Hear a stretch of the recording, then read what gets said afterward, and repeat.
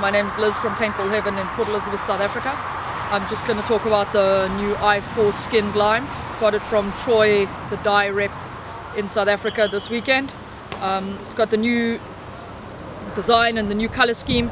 Great goggle to represent the 2016 series. Gonna just pop it on and then shoot my gun and take it from there.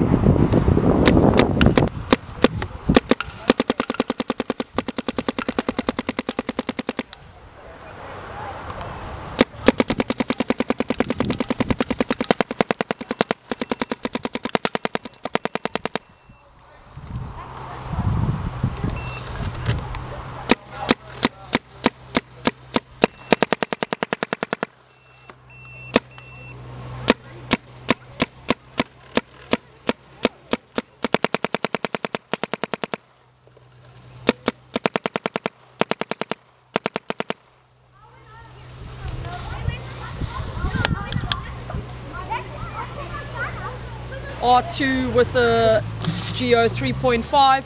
It's got the new speed feed as well. It's got the magnetic fins as well as the easy open lid.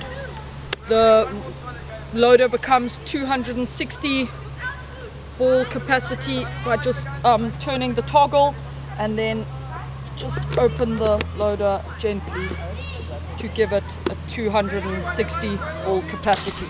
If you're playing center back or need to just stand in the blind for a few extra seconds and just shoot a more solid lane, this is a great loader to do it with.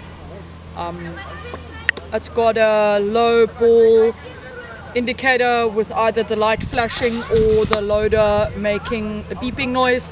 Both are irritating for me, so I have disabled both functions. I just use a bit of common sense to know when the loader is empty. Other than that, the paint we shot now was just a field grade paint. It flew fairly straight, but not tournament grade paint to be used at events, just normal field grade paint. It didn't jam in the loader.